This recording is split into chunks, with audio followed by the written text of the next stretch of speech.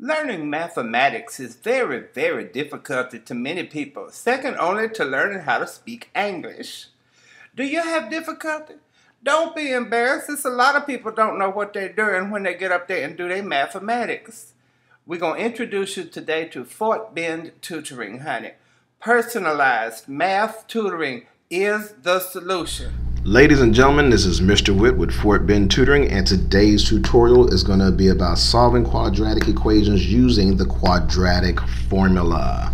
That's right, ladies and gentlemen, the quadratic formula. So anytime you have an equation of the form ax squared plus bx plus c equals to 0, then you can use what is called the quadratic formula. And that's what's in this red circle right here, the quadratic equation, the quadratic formula here.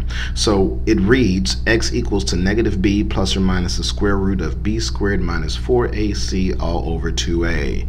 There you go. They have songs out there to help you memorize this, ladies and gentlemen, but I'm old school and I believe in conditioning, so simply write down the equation every time you use it and you'll end up memorizing it. So just write it down every single time and it'll be at the ready when you need it during a test or a quiz. Okay, so that's the formula. There you go. So for instance, ladies and gentlemen, notice that I have the a underlined, the b underlined, and the c underlined. Well, those are the coefficients in the equation, the numbers in front of the variables. All right, so for instance, if I have an example here of 2x squared minus 3x minus 8 equals to 0, notice how it's already said equal to 0, then my a value would be 2, my b value would be negative 3. Notice that that minus sign is also a negative sign, so it needs to come with that value.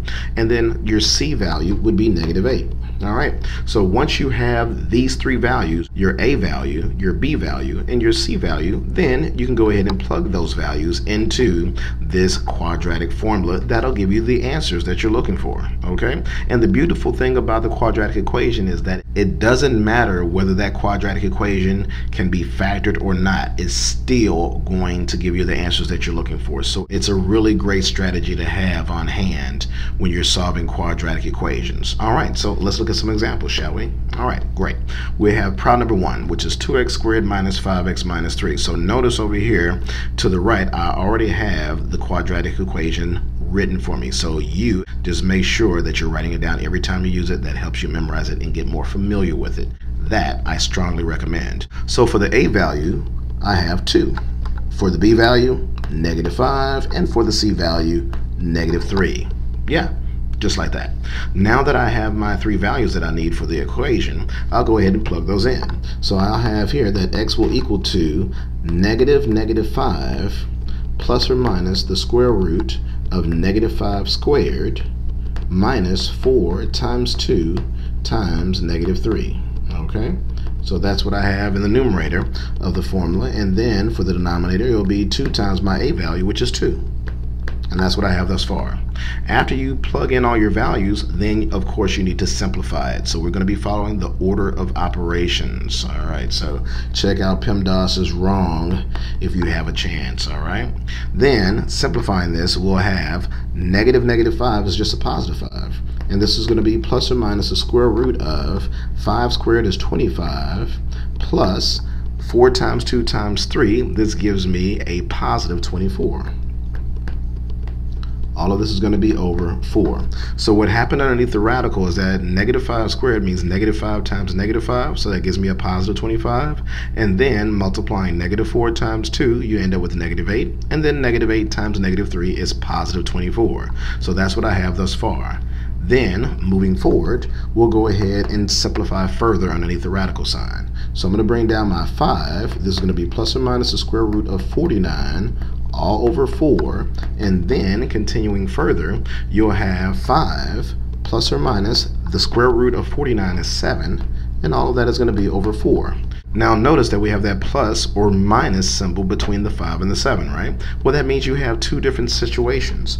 One, I'll have 5 minus 7 divided by 4, and I'll also have 5 plus 7 divided by 4, okay? Just like that. So moving forward, 5 minus 7 is negative 2, so that's negative 2/4. And in the second scenario, 5 plus 7 is 12 over 4. All right, But these are still not our final answers. Your final solution for your variable x, ladies and gentlemen, is going to be the simplification of both of these fractions. So negative 2/4 simplified is negative 1/2, and 12/4 is 3. And that is my answer. These are supposed to be braces, ladies and gentlemen, but my braces suck. So that's the best I can do, all right? I don't know why I can't draw a good brace, but that's all I have for you, okay? But these are the solutions.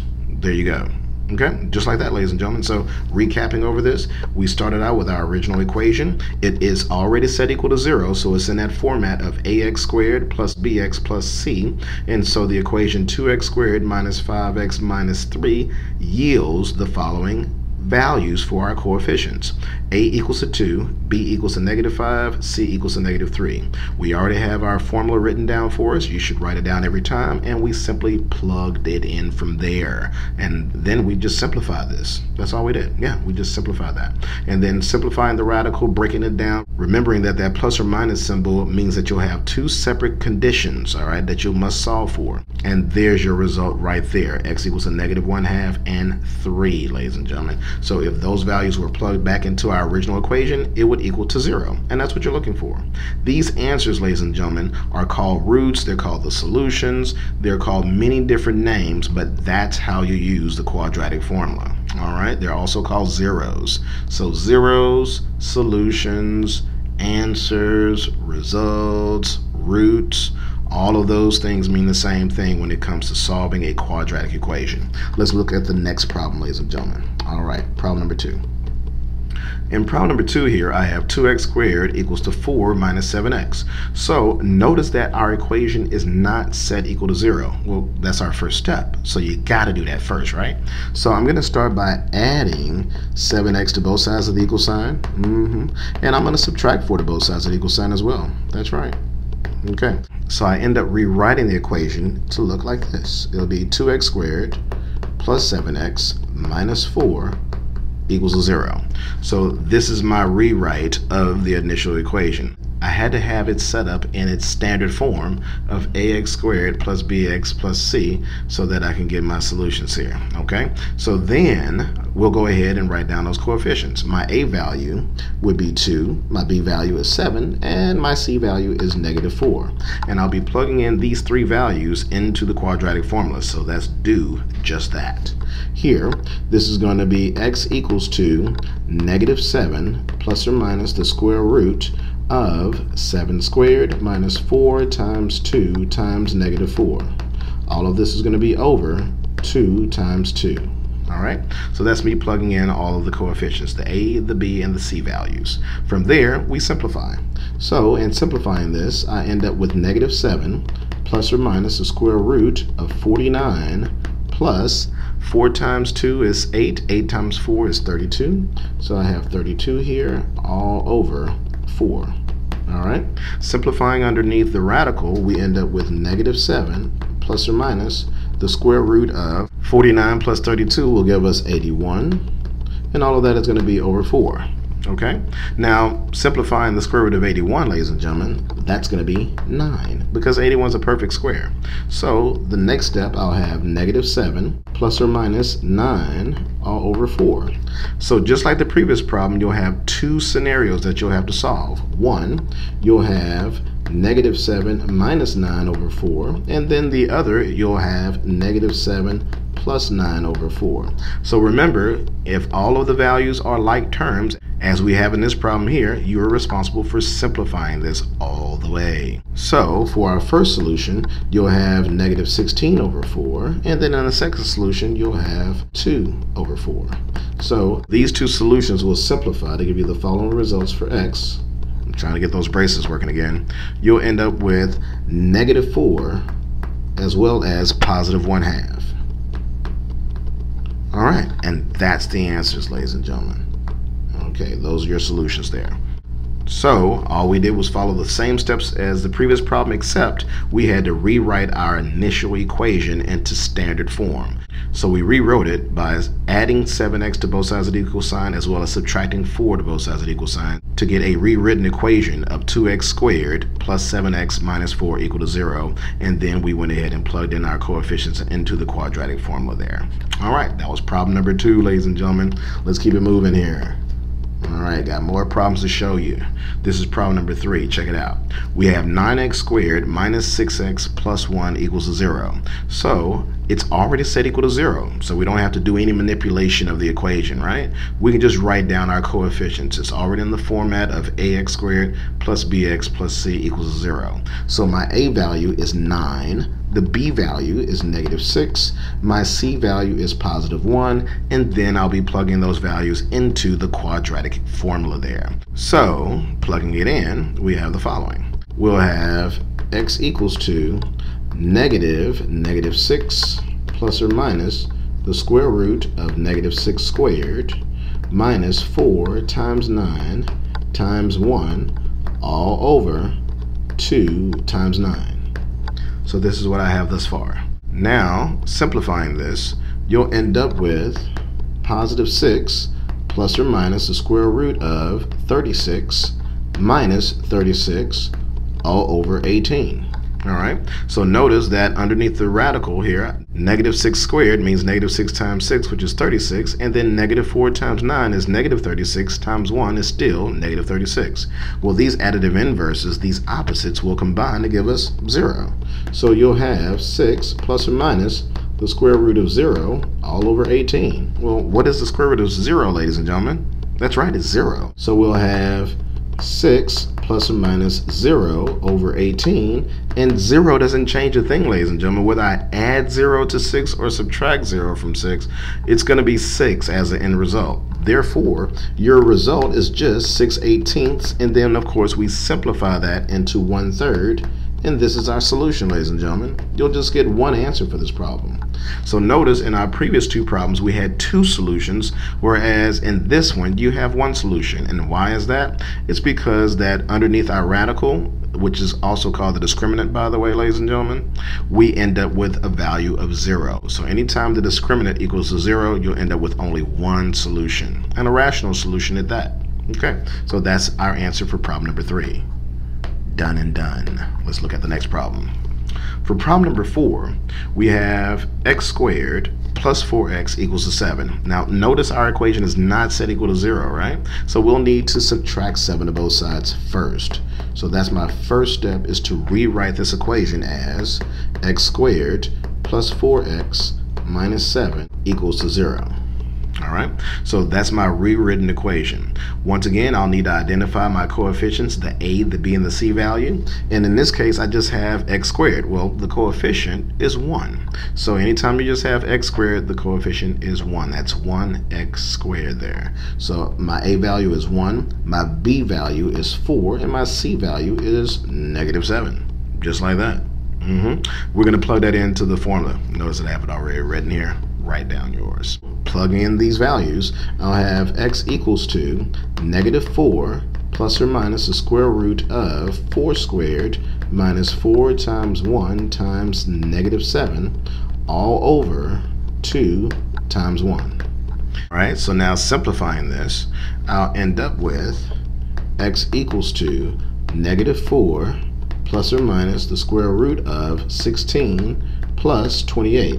We get 28 by multiplying negative 4 times 1, which is negative 4, and then negative 4 times negative 7 is positive 28. All of this is going to be over 2. Simplifying this further, we'll have negative 4 plus or minus the square root of 16 plus 28. That's going to give us 44, ladies and gentlemen. So we'll have the square root of 44 here, all over 2. Next, we'll be simplifying our radical here. Remember, if you need help simplifying square roots, check out our video called Simplifying Square Roots. All right. So what I notice is that I do have a perfect square within 44, which is 4. So I'm going to expand this to read negative 4 plus or minus the square root of 4 times 11 all over 2. then this will give me the following result. I'll end up with -4 plus or minus the square root of 4 is 2, and that leaves me with the square root of 11 all over 2. Notice that all three elements in this rational expression can be reduced by 2, so we'll be doing just that. So in simplifying this further, 2 goes into -4 -2 times, and this is going to be plus or minus 2 goes into itself once, so that leaves you with just the square root of 11. So since these are unlike terms, ladies and gentlemen, you can leave the answer just like this. In some classes, you may need to expand this to show the two different formats of the solution, meaning that you can write one of the solutions as -2 minus the square root of 11, or -2 plus the square root of 11, but most classes will accept the plus or minus symbol there. Alright, so I'm going to leave mine just like that, and also because I'm out of room here. So here's my solution. -2 plus or minus the square root of 11. Once again, you can expand this to write it separately as -2 minus the square root of 11 and -2 plus the square root of 11 to write your solutions that way. So that's our answer, ladies and gentlemen. So that's problem number 4. Let's move on to the next problem. From red to black, and next problem. Here we have problem number 5, ladies and gentlemen. We have 5x squared minus 8x equals to 3. Once again, our equation is not set equal to 0, so that's our first step. Set this equation equal to 0. We'll do that by subtracting 3 to both sides of the equal sign. So rewriting our quadratic equation, you'll end up with 5x squared minus 8x minus 3 equals to 0. Okay, so that's my rewritten equation. Knowing that our next step is to write down the coefficients a, b, and c, let's go ahead and do just that. My a value is going to be 5, my b value is -8, and my c value is -3. Just like that. Now I'll be plugging it into the quadratic formula. Hopefully you've been writing it down every time, right? So let's go ahead and plug in those values. We'll have x equals to -8 plus or minus the square root of -8 squared minus 4 times 5 times -3 all over 2 times 5, ladies and gentlemen. All right, so that's just plugging it directly into the quadratic formula. Next, we'll be simplifying, so let's do just that. We'll have the following. We'll have +8 plus or minus the square root of 64. -4 times 5 is -20, and -20 times -3 is +60. All of this is going to be over 10. Simplifying further, you'll have 8 plus or minus the square root of 124. All of this is going to be over 10. And then, moving along, we'll have 8 plus or minus the largest perfect square that'll go evenly into 124, ladies and gentlemen, is going to be 4. So this is going to give me 4 times 31. All of that is going to be over 10. Now, we'll be able to take the square root of 4, so let's do that. We'll have 8 plus or minus 2 times the square root of 31 all over 10. And once again, notice how all three elements can be reduced by 2 in this situation. So we'll have the following result. We'll have 4 plus or minus the square root of 31 all over 5. And that's the answer, ladies and gentlemen. That's it. You can't break this down any further. Once again, you can write the solution separately, meaning that you can have one solution that's written as 4 minus the square root of 31 all over 5, or 4 plus the square root of 31 over 5. But most classes will accept the plus or minus symbol, especially if you're doing it by hand. That's problem number 5, ladies and gentlemen. Done and done. Let's move on to the next problem. Problem number 6. Here I have my last problem to show you, ladies and gentlemen. We have x squared minus 2x plus 5 equals to 0. Alright, so let's see what happens here. It's already set equal to 0, ladies and gentlemen, so we don't have to worry about manipulating the equation, thankfully. And so my a value is 1, the b value is -2, and the c value is 5. Now, plug that into the quadratic formula.